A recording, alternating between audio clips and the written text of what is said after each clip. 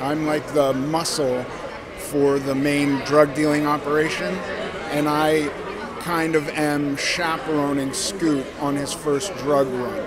The thing for me that I really liked is that a parent will go to extreme lengths for their child. Really, that's what I liked. I have kids, and I think that was the message that resonated most with me. It's really cool. The director and the producer kind of got their starts with stuff at the Tribeca Film Festival, so to come back with a premiere like this is important. It's nice for them.